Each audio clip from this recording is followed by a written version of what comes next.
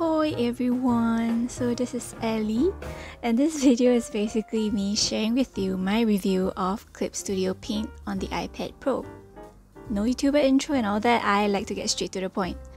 So this video is actually my first sponsored video and it is by none other than the very kind people at Clip Studio Paint. You know that I've never done a voiceover before, so I'm a little awkward about it. But I hope this gives you enough information on why I have been loving this program so much.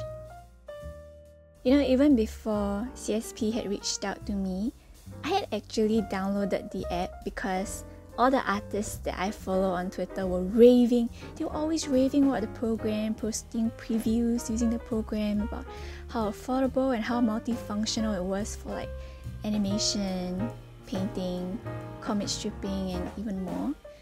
But when I first opened it, I actually got scared because it looked so complex and it looked so technical looking. Basically, whatever you see is completely, and I mean completely customizable. And this is great for both left and right-handers. And this means that you can shift around the panels to suit your own personal painting process. For me, I like to have my brush setting options on the left and the color wheel, layers and navigation panels on my right. I know it seems very specific, but this is actually because this used to be my workspace layout back when I used to use Paint Tool Sci back when I had Windows. And so this flexibility was actually what allowed me to finally really warm up quickly to CSP. So my second favorite asset is actually the 3D models, but I realized that when I was drawing, I forgot to show you guys how I use the 3D models for anatomy planning. And that's because this post isn't very complex to me, but it's okay. I'm going to demonstrate it still. You can download the model from their free assets by clicking on their logo at the top left hand corner. Click on Open Clip Studio, go to Clip Studio Assets, and this is going to launch the page where you can download 3D models, backgrounds, brushes, textures, and more. This really saved me so much hassle from having to conduct research for the best brush packs and saving money to buy them. When CSP has such a wide and giving community, there's a whole section of free materials. And my broke-ass student wallet was so happy. You'll be glad to know that importing these brushes and 3D models are just as easy. You just have to go to your downloads folder and all you have to do is just drag them into the canvas. I'm just going to be frank here and say that I'm not the best at 3D modeling and I just do not have enough brain cells to be able to maneuver every joint perfectly and work the axis. But I really know that this is going to be a lifesaver and game changer, especially for comic artists, because they also have 3D models not just for human anatomy, but for complex backgrounds such as classrooms. It's going to save people a lot of time. You don't have to be accurate anyways, because this is just to give you a rough gauge of the angles, the perspective, and the poses, if it looks natural or not. Okay, so now that the sketch is done, let's talk about vector layers while moving on to line art. Sorry that my camera blurred a little here, but you can open one by going to Layer, New Layer, and Vector Layer. This might be of special interest to those of you who draw comics, animate, design logos, banners, and icons. You can basically work with your favorite brush, which will be turned into vector lines, and you can basically manipulate and scale it without compromising its quality.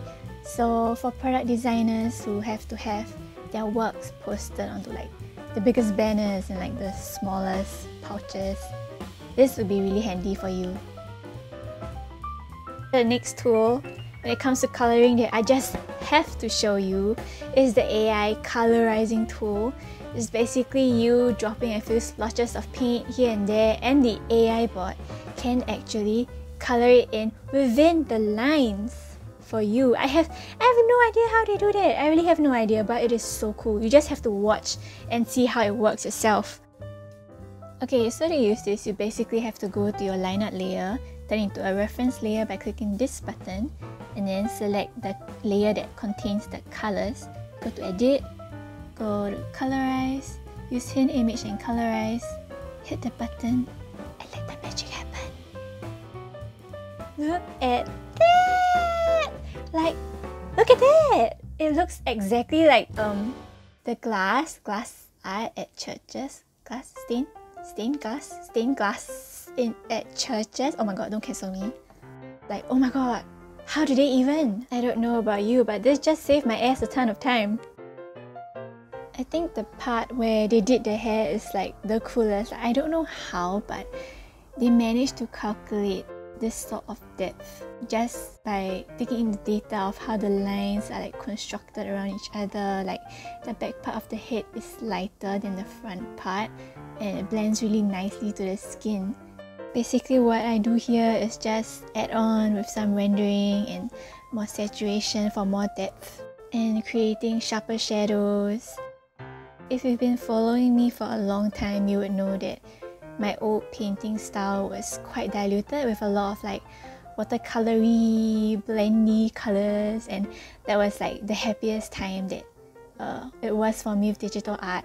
Although there are many people who say that it's not the brush who makes the artist, I personally still feel like it defines a big part of like your art style, and it sparks joy in the process, which is very important because we all know that art is really hard, and when you're just not vibing with the brush that you have, the journey is just gonna be tougher.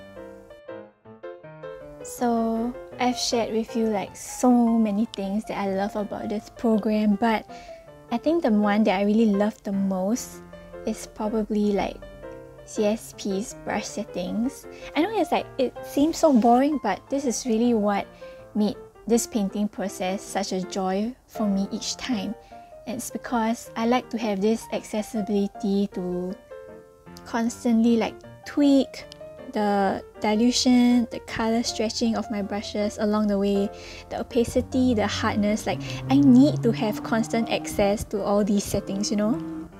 And this is because like I've come to realize that in order to work quickly and pull off like various effects of texture and lighting, you know, how do you make an arm look hard? How do you make an arm look smooth and soft? You shouldn't think that just having one good brush is going to see you through to the end. So let me show you what I mean.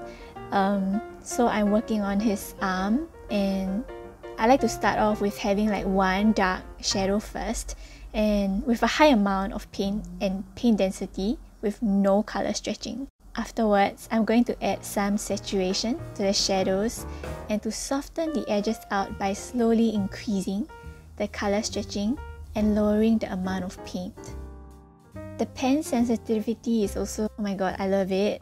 And I'm able to like slowly mold his arm up to look more rounded and soft by slowly like blending it out gently. So this is one arm done, and the other arm is a different story. So you know, it's like pressed against like the elbow, and in doing this it reveals like some hardened muscles and edges. Oh yeah. And same as usual, I'm going to press down with the pen because you know the pen sensitivity. I'm going to press down hard to create a dark shadow with sharp edges, and then I would slowly blend out the areas that I want to look softer with a lighter paint, and keeping the edge of the muscle sharp, so that, you know, so the bicep can still look juicy.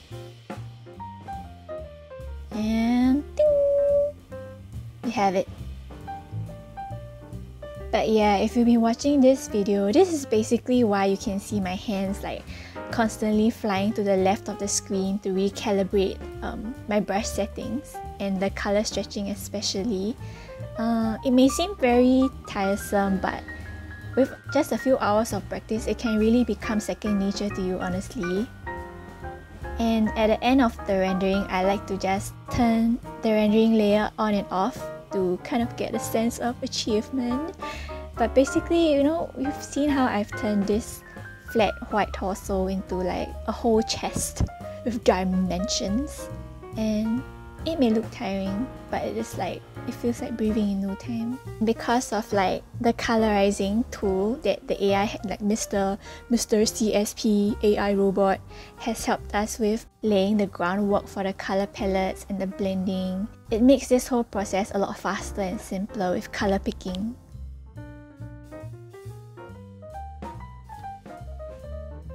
So yeah, I think I'm basically done now.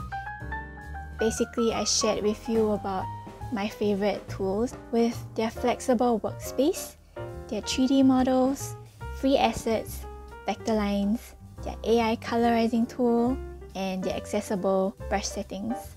But I feel like one thing that is often overlooked is such an awesome part about CSP is the strong sense of community that they've managed to cultivate that really inspired me to make use of like many tools that I've not even considered, like AI? 3D models? So yeah, if you are looking for a program that's going to push you beyond your limits and encourage you to take new risks, this is the one for you.